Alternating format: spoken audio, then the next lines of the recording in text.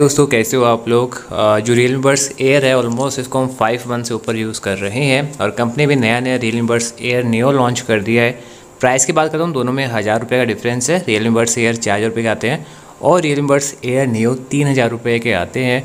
और आज के वीडियो में बात करने वाले हैं कि एक्चुअल में इन दोनों में से आपके लिए कौन सा बेस्ट ऑप्शन होने वाला है या फिर आपको कोई और तीसरा ऑप्शन देखना चाहिए। दोनों का एक डिटेल कंपैरिजन वीडियो भी होगा, क्या क्या मेजर डिफरेंस है एग्जैक्टली आपको हमें कितना डिफरेंस प्राइस के हिसाब से देखने को मिलता है, सब कुछ बताया जाएगा। बट उन सबसे पहले आपसे रिक्वेस्ट है, अगर आप मेरे चैनल पर नए हैं और आपने अभी तक चैनल को सब्सक्राइब नहीं कर रखा है तो अभी के भी चैनल को सब्सक्राइब कर लीजिए। साथ ही नोटिफिकेशन बेल आइकन है, वहाँ पे ऑल को सेलेक्ट करके कंटिन्यू कर दीजिएगा। तो लेट्स सी कि एक्चुअल में दोनों में कितना डिफरेंस रियलिटी में देखने को मिलता है। जी हाँ, तो पहली चीज़ यहाँ पे जो बॉक्स का डिज़ाइन वगैरह है बिल्कुल सिमिलर दिया गया है, वही साइज़ वगैरह है। और यहाँ पे जो फर्स्ट मेजर डिफरेंस जो बॉक्स के ऊपर लिखा गया है वो यही है कि एक्चुअल में आपको Realme Buds Air Neo के अंदर ड्यूल माइक नॉइस कैंसिलेशन देखने को नहीं मिलेगा। मीन्स कॉलिंग में थोड़ा बहुत इशू आ सकता है। Realme Buds Air के अंदर आपको माइक नॉइस कैंसिलेशन मिलता था, थोड़ा बहुत यहाँ पे आप इजीली कॉलिंग के हिसाब से यूज़ कर पाते थे। और यूज़ करते मुझे आई थिंक यहाँ पे 5 महीने से ऊपर हो चुके थे, मुझे प्रॉपर आइडिया है इसका कि एक्चुअल में कॉलिंग में एक सही ऑप्शन था, एक डिसेंट ऑप्शन था। तो यहाँ पे बॉक्स के अंदर बात करते हैं Realme Buds Air की, तो बॉक्स के अंदर टाइप सी केबल मिलती है और ये चार्जिंग केस विद बड्स आता है। Realme Buds Air Neo की बात करते हैं तो यहाँ पे बॉक्स के अंदर आपको वही सिमिलर पैटर्न का चार्जिंग केस मिल जाएगा। जी हाँ, फर्स्ट लुक में Realme Buds Air अगर आप फ्रंट से देखते हो तो आपको Air और Neo Air या फिर Air Neo दोनों ऑलमोस्ट सेम ही लगने वाले हैं। बैक में भी वही डिज़ाइन वगैरह है, design by Realme, but difference है चार्जिंग का। जी हाँ, अब आपको Realme Buds Air Neo के अंदर USB 2.0 चार्जिंग पोर्ट मिलता है। Realme Buds Air में आपको टाइप सी चार्जिंग पोर्ट मिलता है। Even Realme Buds Air wireless charging भी सपोर्ट करता है और Realme Buds Air Neo wireless charging support नहीं करता है। बिल्ड क्वालिटी की बात करता हूँ, देखने में दोनों काफ़ी सिमिलर लग रहे होंगे, बट कहीं ना कहीं मेरे हिसाब से Realme Buds Air Neo की जो बिल्ड क्वालिटी है या फिर मैं कहूँ तो लॉन्ग टर्म के हिसाब से इतने ड्यूरेबल मुझे फर्स्ट इंप्रेशन में नहीं नज़र आए compare to Realme Buds Air। उनकी बिल्ड क्वालिटी ज़्यादा अच्छी थी, यहाँ पे कॉस्ट कटिंग का ट्राई किया गया है, बट अभी वो इतना मैटर नहीं करता है। अगर आप मेरे को यहाँ पे साउंड वगैरह अच्छी मिलती है और मैं संभाल के रखूँगा तो डेफिनेटली आप यहाँ पे लॉन्ग टर्म के हिसाब से यूज़ कर पाएंगे। चलिए बॉक्स को ओपन करते हैं तो आप देख सकते हैं जो बड्स की डिज़ाइन वगैरह है कुछ आपको ऐसी देखने को मिल जाएगी।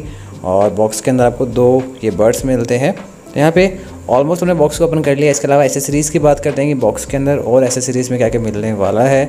तो यहाँ पे आपको USB 2.0 चार्जिंग केबल भी मिल जाती है। तो दोनों में ऑलमोस्ट सेम ही फीचर्स है, सेम ही स्पेसिफिकेशंस है, सिर्फ फ़र्क यही है टाइप सी port Realme Buds Air support करता है, Realme Buds Air Neo USB 2.0। Wireless charging Realme Buds Air support करता है, Realme Buds Air Neo support नहीं करता है। थर्ड जो डिफरेंस है वो ये है कि एक्चुअल के अंदर Realme Buds Air के अंदर आपको IR सेंसर मिलता है और नीचे की तरफ देखते हैं छोटी सी एक लेयर मिलती है। जी हाँ, एक लाइन खींची हुई है नीचे की तरफ। वहीं पे Realme Buds Air Neo की मैं बात करता हूँ तो आपको यहाँ पे 2 डिफरेंस देखने को मिलेंगे। एक तो आप देख सकते हैं यहाँ पे IR सेंसर नहीं है, Realme Buds Air right hand side पे है, आपको दिख रहा होगा वहाँ पे IR सेंसर है, और Realme Buds Air Neo उसके अंदर IR सेंसर नहीं है। सेकंड, नीचे जो लाइनिंग है, जी हाँ, जो सिल्वर कलर की लाइन कर रखी है वो आप मेंशन नहीं की गई है Realme Buds Air Neo के अंदर। इसके अलावा दोनों ऑलमोस्ट सिमिलर ही डिज़ाइन के लुक में आपको नज़र आने वाले हैं। जो माइक वगैरह है वही पोजीशन वगैरह है, कोई ज़्यादा डिफरेंस है नहीं। आगे बढ़ते हैं, हम बात करते हैं आप कैसे इसको अपने फ़ोन से कनेक्ट कर सकते हैं। आपको करना क्या है, यहाँ पे जो रीसेट बटन है उसको आप 3 सेकंड तक प्रेस करके रखिएगा तो जो ब्लूटूथ है पूरा रीसेट हो जाएगा। तो 1 2 3 हमने 3 सेकंड तक प्रेस करके रखा। अब आपको फ़ोन में ब्लूटूथ में स्कैन करना है और जब आप स्कैन करोगे तो Realme Buds Air Neo आपको दिखाई दे जाएगा। देन आप वहाँ पे टैप करके डायरेक्टली इजीली इसको कनेक्ट कर सकते हैं। और ब्लूटूथ रीसेट करने के लिए 3 सेकंड तक प्रेस करना है, प्रॉपर रीसेट करने के लिए आपको इसको 10 सेकंड तक प्रेस करके रखना होता है। वही चीज़ Realme Buds Air में भी है और वही चीज़ Realme Buds Air Neo में है। काफ़ी लोगों को क्वेश्चन आता है कि इसको प्रॉपर रीसेट कैसे करें, ब्लूटूथ को रीसेट कैसे करें, तो आपको मैंने फंक्शन बता दिया है। इसके बाद मैंने इसको कनेक्ट कर लिया है। ब्लूटूथ ऑडियो कोडेक में डबल AC सपोर्ट करता है, बट अभी यहाँ पे बाय डिफ़ॉल्ट मुझे SBC फ़ोन में शो कर रहा है। हमने यहाँ पे प्रॉपर कनेक्ट कर लिया है। चलिए अब चेक करते हैं कि एक्चुअल में जो Realme लिंक एप्लीकेशन है उसमें आपको क्या क्या फीचर्स मिलने वाले, कंट्रोल्स कैसे मिलने वाले हैं। तो आपको ऊपर प्लस पे टैप कर देना है, देन हेडसेट पे टैप करना है। इसके बाद Realme Buds Air Neo का ऑप्शन आपको दिखाई दे जाएगा, वहाँ पे आप टैप कर दीजिएगा। एक और चीज़, ये इजीली आप प्ले स्टोर से डाउनलोड कर सकते हैं, तो Realme लिंक ऐप ध्यान रखिएगा।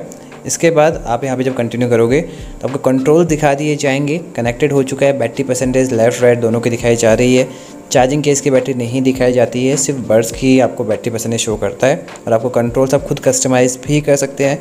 तो मैंने यहाँ पे पूरे कंट्रोल्स खुद के अकॉर्डिंग कस्टमाइज़ कर लिए हैं। मैं इजीली अब यहाँ पे प्रीवियस ट्रैक भी प्ले कर सकता हूँ, पहले ऑप्शन नहीं था।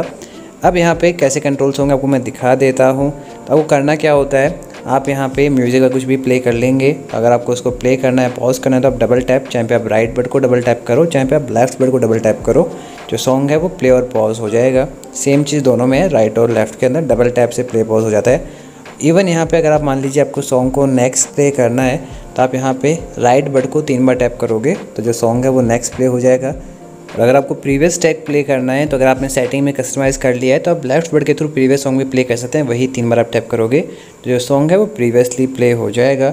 टच सेंसर की बात करता हूँ, वर्क प्रॉपर कर रहा है। इवन गूगल असिस्टेंट को भी आप एक्टिवेट करा सकते हैं। जी हाँ, ये जो आपके बर्ड्स है आप उनको होल्ड कर रखोगे। वैसे कंपनी ने 1 सेकंड का नाम लिया है, बट रियलिटी के अंदर आपको 2 से 3 सेकंड तक इसको कंटिन्यूसली होल्ड कर रखना पड़ेगा। और अगर आपको किसी को कॉल रिसीव करना है, तो आप डबल टैप करके कॉल रिसीव कर सकते हो। डबल टैप करके कॉल कट भी जाएगा। इसके अलावा वहाँ पे ईयर सेंसर या फिर आईआर सेंसर नहीं दिया गया है।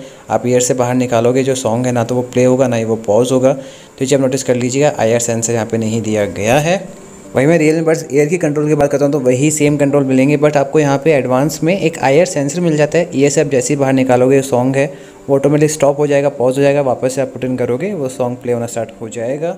इसके अलावा एक और सबसे बड़ी डिफरेंस की बात करता हूँ, तो वो है दोनों का ड्राइवर का साइज़। जी हाँ, Realme बड्स एयर इसका जो ड्राइवर का साइज़ है वो 11.2 mm के ड्राइवर्स मिलते हैं, और Realme बड्स एयर नियो इनका जो ड्राइवर का साइज़ है वो 13 mm का देखने को मिल जाता है। आते ही मुझे बेस इतना फील नहीं हो रहा था जितना कि लाउडनेस। और अगर मैं लाउडनेस की बात कर ही रहा हूँ, तो जब MI टीडल्स के लाउडनेस की बात करोगे तो वो ऑलमोस्ट आपको इससे आप मान कीजिए 30 to 40% एक्स्ट्रा मिल रही है। तो कहने का भी डेफिनेटली ड्राइवर का साइज़ बड़ा किया गया है, बट आपको कहीं ना कहीं फील यही होगा कि एक्चुअली जो बेस का जो इमोशंस वगैरह होते हैं, जो फील होता है, फील नहीं होगा। आपको सिर्फ एक ही चीज़ होगी, जो भी पीछे बीट वगैरह बज रही है, जो आपको बेस वगैरह सुनाई दे रहे हैं, वो कहीं ना कहीं सीधे फ्लैट जा रहे हैं। और सेम चीज़ मैंने काफ़ी सारे ब्लूटूथ नेकबैंड में फील की है। ड्राइवर के साइज़ बड़े होते हैं, पर जब बात आती है म्यूजिक एक्सपीरियंस की, स्पेसिफिकली जो बेस डिपार्टमेंट होता है जहाँ पे हाई बेस और डीप बेस होता है, वो आपको देखने को नहीं मिलता है। सिर्फ बेस के नाम पे वो लाउडनेस प्रोवाइड कराते हैं, और सेम चीज़ मुझे यहाँ पे देखने को मिली है। ओवरऑल म्यूजिक की बात करता हूँ, तो यहाँ पे बैलेंसिंग में मुझे इशू नज़र आया है। जी हाँ, स्पेसिफिकली मान लीजिए जो वोकल होती है, जो सिंगर की वॉइस होती है, और जैसे पीछे पे ड्रम्स और बजने स्टार्ट होते हैं, दोनों की जो साउंड है वो मिक्स होना स्टार्ट हो जाती है। और सबसे बड़ा इशू यही होता है। इवन मैं क्लियरिटी की बात करता हूँ, तो क्लियरिटी में लैग कर रहे हैं। जो एक्चुअल आवाज़ है उतनी क्लियर सुनाई नहीं दे रही है। कंपेयर करता हूँ Realme बड्स एयर से, तो Realme बड्स एयर में मैंने आपको एक चीज़ कही थी, बेस में आपको थोड़ी बहुत कमी मिलती है, बट एक अच्छी चीज़ क्या थी कि यहाँ पे आपको क्लियरिटी देखने को मिलती है। और जब म्यूजिक की बात आती है, तो जो फर्स्ट सेगमेंट होता है, मैं हमेशा एक ही चीज़ कहता हूँ कि आप पहले क्लियरिटी देखिए, देन बैलेंसिंग, देन आप बेस पे जाइए, क्योंकि जो म्यूजिक एक्सपीरियंस है वो इन तीनों के साथ होता है। और यहाँ पे Realme बड्स एयर डेफिनेटली इससे काफ़ी अच्छा परफॉर्म कर रहे थे। जो क्लियरिटी है वो आपको देखने को मिलती है, इवन जो बैलेंसिंग है वो भी डिसेंट देखने को मिलती है। बेस में कमी है, बट आपको एक चीज़ मैं क्लियर कर देता हूँ, जो डिज़ाइन है, जहाँ पे आपको कुछ भी आगे बर्ड्स वगैरह नहीं मिलते हैं, बर्ड्स फ्री डिज़ाइन वगैरह होती है, इनमें आप कितना भी ट्राई कर लीजिए। जी हाँ, जो स्पेसिफिकली जो रेंज है ना 4-5 हज़ार वाली, इनमें कितना भी ट्राई कर लीजिए, बेस के अंदर आपको कहीं ना कहीं कुछ ना कुछ इशू देखने को मिलेगा। चाहे इवन ये जो MI टीडल्स 2 है, जिसके अंदर आपको काफ़ी ज़्यादा लाउडनेस वगैरह मिलती है। जब मैंने म्यूजिक वगैरह सुना तो बेस मुझे डेफिनेटली हाई मिला था, बट जब बेस की बात आती है तो यहाँ पे डीप बेस और हाई बेस 2 होते हैं। तो हाई बेस मिलता है, बट ये डीप बेस में कहीं ना कहीं लैग कर रहे थे वो लोग जो सोच रहे हैं कि उन्हें म्यूजिक के हिसाब से इनको यूज़ कर सकते हैं। तो मैं कहूँगा वैसे इनकी प्राइस 3000 रुपये है, बट अगर मैं म्यूजिक की बात करता हूँ तो इसी रेंज के अंदर आपको इससे अच्छे बेटर ऑप्शन मिल जाएंगे। एग्जाम्पल के लिए यहाँ पे मीवी ड्यूपोर्ट्स M40 है, इवन बोट 451 भी ऑलरेडी अवेलेबल है, बोट 311 V2 भी आप यूज़ कर सकते हैं। तीनों के अंदर आपको म्यूजिक सेगमेंट इससे काफ़ी बेटर मिलेगा। प्राइस की बात करता हूँ तो 2000 से 3000 की रेंज के अंदर बीच में आपको इजीली मिल जाते हैं। सबके डिटेल रिव्यू वाले वीडियो के लिंक डिस्क्रिप्शन बॉक्स में मिल जाएंगे। इवन सबके बेस्ट परचेस प्राइस लिंक भी आपको डिस्क्रिप्शन बॉक्स में मिल जाएंगे, आप चाहें तो वो चेक कर सकते हैं। अकॉर्डिंग म्यूजिक की बात की जाए तो 3000 रुपये के हिसाब से मैं इनके म्यूजिक परफॉर्मेंस से सेटिस्फाई नहीं हूँ। बट वेट, म्यूजिक अकेली चीज़ नहीं होते, बात करते हैं कॉलिंग डिपार्टमेंट की। तो कॉलिंग के अंदर मैं आपको बता चुका हूँ कि एक्चुअल में यहाँ पे आपको नॉइस कैंसिलेशन देखने को नहीं मिलता है। और जब मैंने चेक किया एक्चुअल में यहाँ पे कि इंडोर और आउटडोर कंडीशन में कैसे परफॉर्म करते हैं, तो यहाँ पे लाउडनेस, जी हाँ, डेफिनेटली आपको कहीं ना कहीं जो आपकी आवाज़ है आगे लाउड जा रही है, जो कि अच्छी चीज़ है। इट मीन्स आप इजीली इंडोर कंडीशन में यूज़ कर सकते हैं। बट जब बात आती है आउटडोर कंडीशन की, तो वहाँ पे मुझे इशू नज़र आया। जैसे आप मान लीजिए पीछे बैकग्राउंड के अंदर यहाँ पे हवा की आवाज़ आएगी, ट्रैफिक की आवाज़ आएगी, हॉर्न्स की आवाज़ आएगी, यहाँ पे काफ़ी ज़्यादा डिस्टर्बेंस आना स्टार्ट हो जाता है। जो आपकी आवाज़ है वो भी आगे इतनी क्लियर नहीं जा रही है।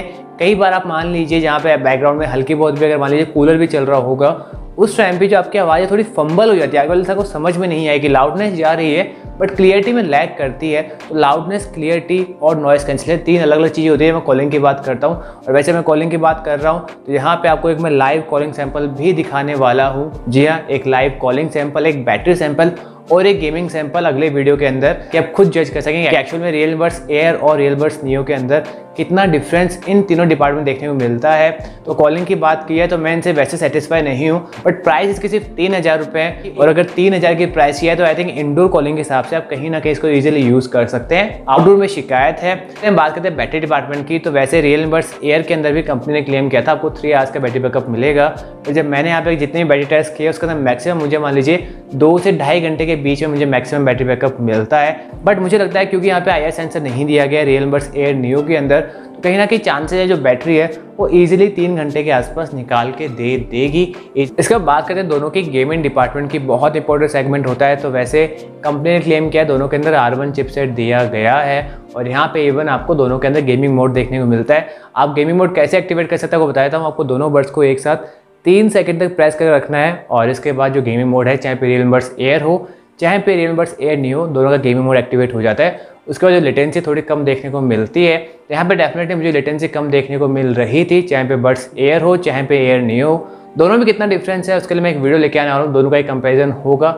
जी हाँ, जहाँ पे आपको प्रॉपर आइडिया लग जाएगा कि एक्चुअली लेटेंसी एक्जैक्टली कितनी देखने को मिल रही है। तो प्लीज़ थोड़ा सा वेट कीजिए, आपको प्रॉपर आइडिया लग जाएगा। बट यस, यहाँ पे दोनों को आप गेमिंग के हिसाब से एडजस्ट कर सकते हैं। बट इसके अलावा एक लैग वाला इशू होता है। तो गेमिंग लैग की बात आती है तो मुझे यहाँ पे भी, जी हाँ, चाहे पे रियल बड्स एयर हो चाहे पे नियो हो, दोनों के अंदर हल्का बहुत लैग करता हुआ दिखाई दिया था। बट मुझे स्लाइटली लगा है कि जो रियल बड्स एयर नियो है इनके अंदर थोड़ा सा लैग मुझे ज़्यादा इशू दिख रहा था, बट आप इजीली मैनेज कर लोगे। और ये चीज़ बड़ी कॉमन होती है। जी हाँ, 300 रुपये के टीडल्स परचेज कीजिए, चाहे पे आप 10,000 20,000 के परचेज कीजिए, थोड़ा बहुत लैग आपको $30 में देखने को मिलता है, तो इतना बड़ी शिकायत नहीं है। और ओवरऑल बात की जाए तो यस, मैं गेमिंग के हिसाब से दोनों को कहीं ना कहीं यूज़ कर सकता हूँ, मुझे ज़्यादा शिकायत नहीं है। तो बात करें दोनों कंफर्टेबल की, तो वैसे पहनने में दोनों एक्जैक्टली सिमिलर है, डिज़ाइन में सब कुछ सिमिलर ही है, चाहे पे रियल बड्स एयर हो चाहे पे नियो हो। तो यहाँ पे कंफर्टेबल दोनों इक्वल है। इवन आप दोनों को चाहें तो हल्की बहुत रनिंग वनिंग के हिसाब से भी यूज़ कर सकते हैं। मुझे सबसे बेस्ट ऑप्शन यही होता है, अगर आप मान लीजिए रनिंग वनिंग के हिसाब से यूज़ करना चाह रहे हैं तो आप ऊपर एक कैप पहन लीजिएगा ताकि थोड़ा सा एक्सेस सपोर्ट मिल सके। अगर आप एक एथलीट टाइप के पर्सन हैं तो आपको यही रिकमेंडेशन करूँगा। बट आप नॉर्मल वर्कआउट के लिए हल्का बहुत जो वर्कआउट होता है, हल्की बहुत जो एक्सरसाइज वगैरह होती है, उनमें दोनों को यूज़ कर सकते हैं, चाहे पे एयर हो चाहे पे नियो हो। इसके बाद बात करते हैं सबसे इंपॉर्टेंट सेगमेंट की, वो है ड्यूरेबिलिटी।